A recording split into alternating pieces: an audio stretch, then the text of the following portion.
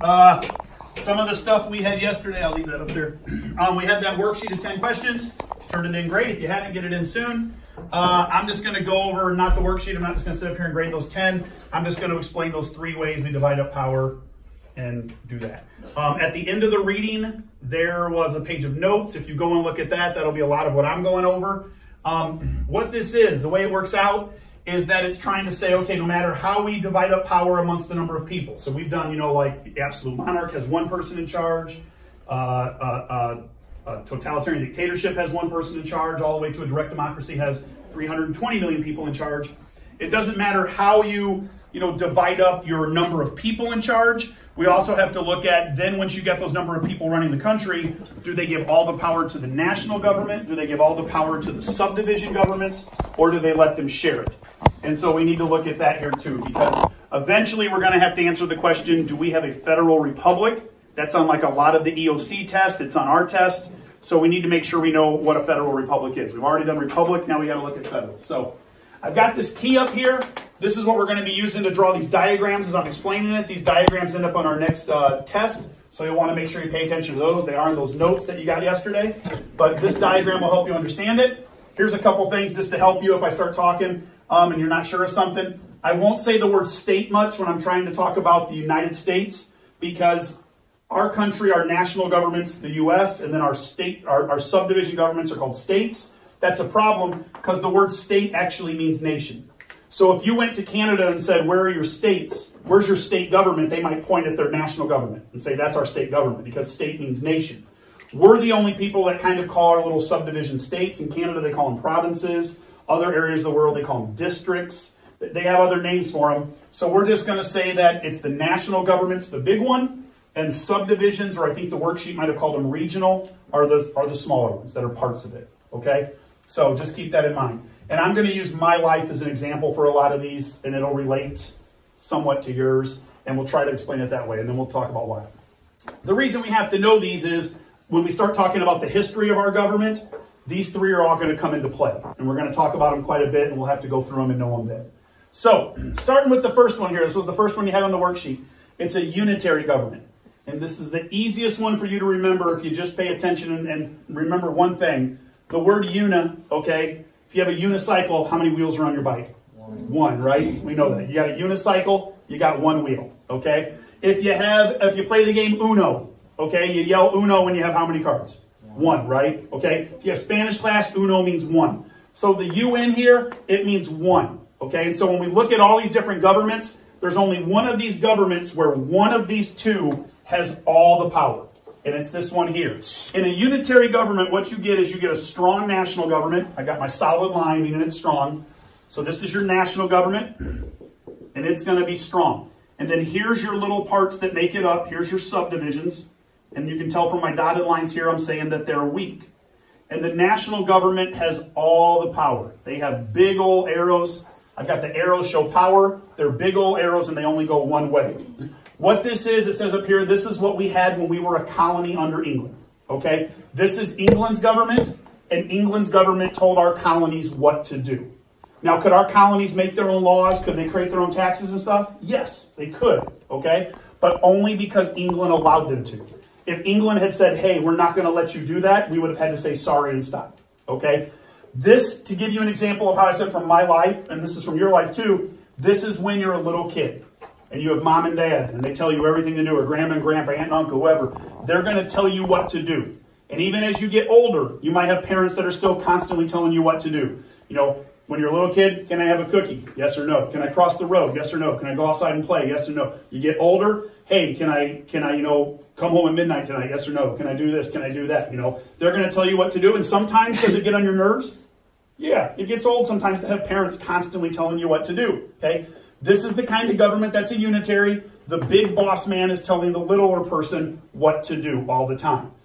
We eventually got sick of this. We break away. We're a colony under England. We don't like it, so we break away. Just like if you're thinking of like an example of you today, many of us when we turn 18 might go off to college. You might join the military. You might get a job, but a lot of times people move out.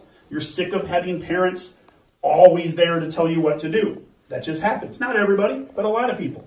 Okay? So I know in my life, when I was 18, I said, I want to go to college as far away as possible. So I came to Mizzou. I lived in Michigan. I went 500 miles away, bless you, from mom and dad, because I wanted to be able to flip this. I didn't want a big boss person having all the power and telling me what I could do. I could make my own decisions. I could do my own things. But ultimately, if they didn't like it, they could stop me. I got sick of this, okay? This is the kind of government a lot of times you see in absolute monarchies, dictatorships. You're going to have the big boss telling all the people underneath them what they can do. They're going to have different people in government in different parts of the country taking on some of the power, but really, ultimately, it's only because they allow them to. Okay?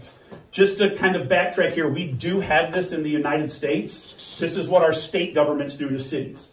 So if you ever think about this, the state of Missouri is this big, strong government, and this would be like the city of Union here, and then whatever other city you want to put, New Haven, I don't care. Okay? But the state of Missouri is a unitary government because the city of Union only exists because we asked the state of Union, can we be a city?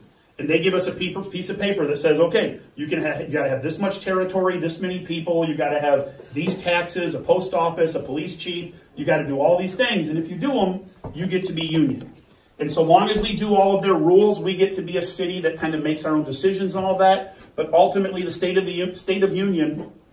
Missouri could come in here and tell us, we think you're doing a bad job, your city is gone.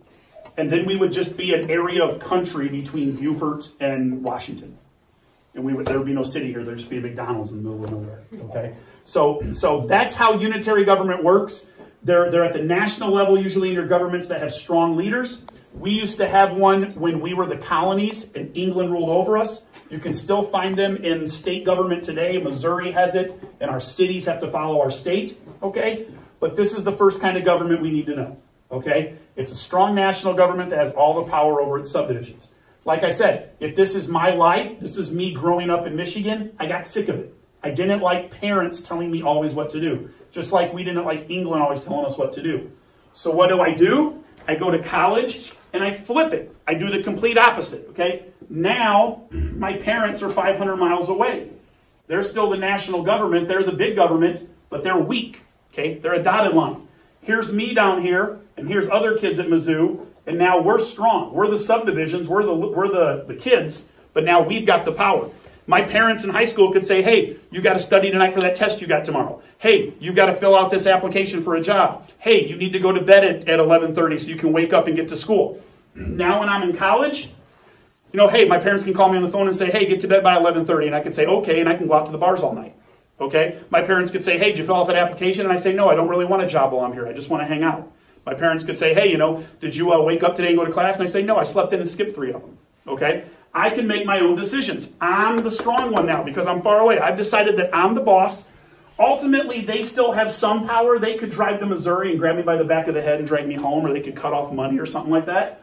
But really, I now have the power. The other kids at Mizzou have the power because we're the ones waking up, going to class, studying, all that. We've got some power, okay? This is what happens in what's called a Confederate government. In a Confederate government, all of the little subdivisions are strong. They make all their own decisions. They make all their own rules. And the national government is only there to keep them together enough to fight a war. When we're the Confederates, when we're the Articles of Confederation in America, we have our states fighting against England. The only reason we had a national government was to keep them all together fighting against England, okay? When the South broke away in the Civil War, all of the states wanted to make their own rules, and the only thing the Confederacy was really to keep all those states together fighting against the North and Abe Lincoln. Okay? Confederate governments, weak governments, strong down here. Okay? I gave you my example of me, okay? I would stay up as late as I wanted, I would go out whenever I wanted, I would skip classes and sleep in. Guess what happened? Mizzou sent me a nice little letter that said, you might not want to go to school here anymore, you're doing really bad. And I said, yikes, I need to get my head out of my backside, okay? Confederate governments stink, okay? My life at Mizzou, I thought I was having fun, but I was failing life, okay? I was getting bad grades and doing stupid stuff. So this is bad. You have to kind of have somebody in charge telling you what to do, making sure that you're not an idiot. In a Confederate government, the subdivisions have the power. They need a boss to kind of keep them going the right direction. This government does not work. There are none of these in the world today. No national government has this because you have to have a strong, big government to keep everybody in line. Okay? This does not work. Just like my life at Mizzou was not working. I had to fix it, okay? I couldn't do this government. So here's the two kinds of governments that existed back when we broke away from England in the 1770s, okay? You could be a country where you had a strong national government that had all the power and told you what to do. We didn't like that. We didn't like the king being bossy. Or you could have where the state governments, the subdivisions, had all the power and just were held together loosely to fight. That didn't work. It was too much chaos. Too many people doing their own thing. It didn't work.